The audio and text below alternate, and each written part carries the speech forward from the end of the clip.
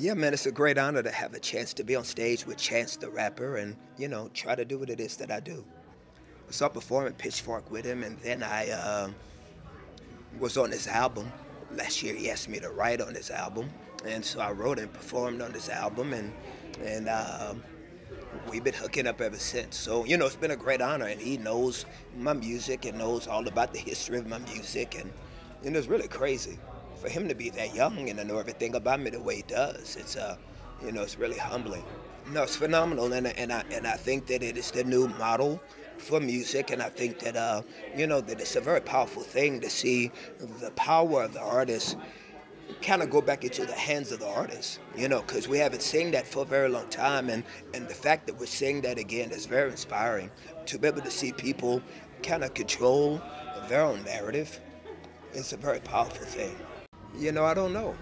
I think that maybe it is the combination of his narrative of his faith and his narrative of social injustice issues, and while still keeping that 808 knocking, you know what I mean? It's still being maybe anti-industry. So, kind of people love the rebel. And so I think that that the movement has really been to his benefit. And I'm very, very proud of him. I'm very proud to know him as a young man, and I'm very proud to be his friend, and I'm very honored to walk out life with him.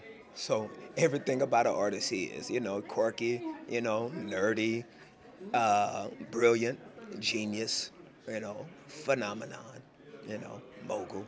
And you know what? I'm just very honored to be, just for me, just after all these years to still have a chance to do music and to still, be able to do music where I can talk about God and talk about my faith, and to be able to.